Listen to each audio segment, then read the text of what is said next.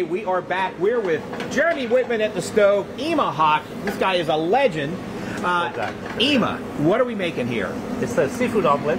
So you can tell Jeremy put some fresh mushrooms, celery, onion, bell peppers, not celery, and a little bit of tomatoes. He's sauteing the shrimp.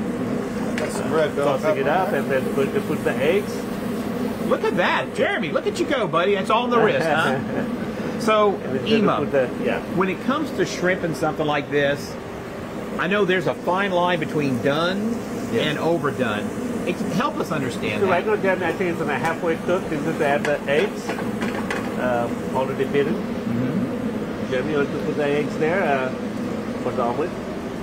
So, when you're doing this, Ema, because you know sometimes people like to see if they can do it at home. Is there a texture or color of the shrimp that you want them to be? I mean, I get shrimp, confused about that. You don't want to overcook them, so Jeremy's going to let it sit for a little bit to form, and then he's going to flip it. Okay. So it does stay the same. But the shrimp just don't cook too much. Yes. I mean, 2 minutes shrimp is a long time. I think that's enough you need. Once you're cooking, it's going to get chewy, lose all its, the natural juices you have. So you want to retain as much as you can. Now, one of the things I noticed that Jeremy's using is that kind of a rubber spatula. Just to put in there so the eggs can go in between. So at home, you make the omelet pretty much the same. So, I like the rubber spatula because a lot of people use the metal ones.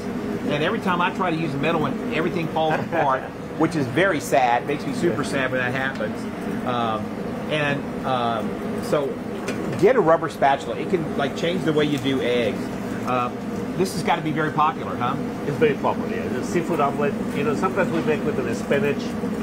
And when we used to have our omelet station, I think Jeremy made it for many, many years, so he's an expert in making omelets. I tell you what, we're going to work on this omelet. We are going to go to break. You're going to want to come back and see what this looks like finished.